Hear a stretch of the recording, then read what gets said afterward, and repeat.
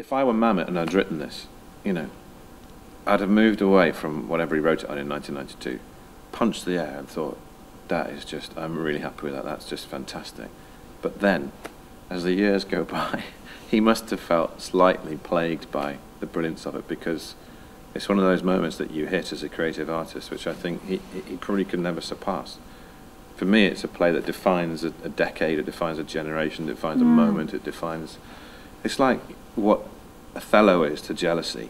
You know, I don't think either of them are particularly likeable characters. I think they're both flawed, but I think they both also have arguments that are very just, and as long as you can sort of hold on to the truth of why your character is saying the things that they say and why they do the things they do, you have to understand that in order, I think, to portray that in a truthful way. You know, it's like any court case, I suppose, really. You know, you've got to go on the evidence that you've got as a jury member or an audience member, and two members of the jury, two members of an audience can see the same incident and interpret it in different ways. And ultimately what happens between two people behind closed doors, which this is in its reality, you know, is then open to anybody's interpretation outside of that. And there's a line in it, well, there's endless lines in it we could quote, but there's one where Carol says, you know, her case is, you put your arm around me. Now, John puts his arm, well, you see, I'm doing it already now, trying to defend it, but yeah, he moves to comfort her. But if you just have the phrase, he put his arm around her, that would probably mean that, you know, which is a lascivious thing. And if you just see that written down, he put his arm around her. No, I haven't begun to be lascivious there. No, it's comforting. But one thing I think that interests me, and you can never really quantify it, is when I saw it in its original version in 1992, 93, I remember the outrage, I remember how I felt. And there are certain moments in it now where I think, well, we've got used to that now. And 20 years on, the world has changed. So for instance, when there's the bit where I use the phrase good men and true about a committee which includes a woman, and Claire's character Carol makes the point that it's a sexist phrase. Now in 1993, I think a lot of people are going, yeah, but you know what we mean by that. But now, we've moved on and think, yeah, actually, if there's a woman on that committee, you shouldn't refer to them as good men and true. It ignores her presence there. So I wonder how much more sympathy or understanding there is of Carol's point of view now, how much it's moved that way. And as I say, you can't quantify that. Maybe somebody can. Somebody at the university should do that. That's what they should do. Quantify the differences in the reactions to see how far we've come in 20 years. In terms of learning the lines, I think it's probably the same type of thing. I mean, once the lines were learned, it's then finding the musicality of it, isn't it?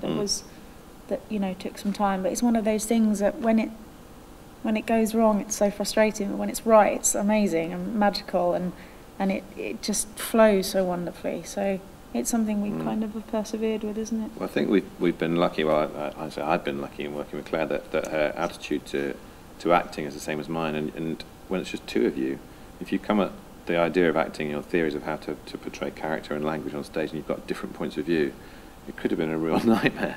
But we both, I think, without even having addressed it for a long time, realised that we work in the same way and like to approach things in the same way and react to exactly what's given on stage, which is just how it should be. But if you're the sort of actor, or you know, who wants things to be the same every time, you can't really do that in a play, can you? You can't, actually. To a point you can, to a point you do, but you have to listen to everything. And if Claire says a line differently one night, you know, it has to affect me, and that means that, and vice versa, and it means you're alive on stage, and Claire is so alive on stage, and it's rare that, you know, and lucky that we found each other really to do this play. You said that wonderful thing though, didn't you? That oh, definitely. That Mamet. That you said that yes, Mamet right. kind of wants you, you know. If it doesn't affect you as an actor, it hasn't worked on you. Yeah. Yeah, the play. It's thrilling. It's absolutely thrilling, but terrifying at the same time. We both said that we get nervous every night and never feel you know it enough, and it's genuinely the hardest thing I've done. But I think that is reflected, I hope, in the way it inspires the audience, because it's like an unusual piece of music. You know, you've never heard anything like this before. As an artist, as an actor, a writer, whatever you do on stage, you always hope that it will provoke response afterwards, really, from the day when you become an actor, don't you? Yeah, even if they hate it, at least there's something. Yeah, but you hope they'll talk about the issues, you know, when you're doing TIE or drama school stuff or whatever else, what drives you on is let's talk about the issues of the play. And generally, without being, whatever the word is, too dismissive, it doesn't happen. You hope it will, and you come out and you see your friends or people in the foyer afterwards, and they just go, oh, well done, enjoyed that.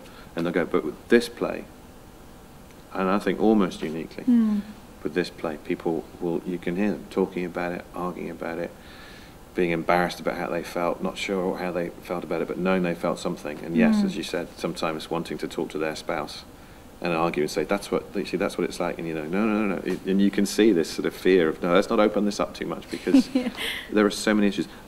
So yeah, it's such a rich play, and it's a very rich experience for us, and I think a very rich experience for an audience.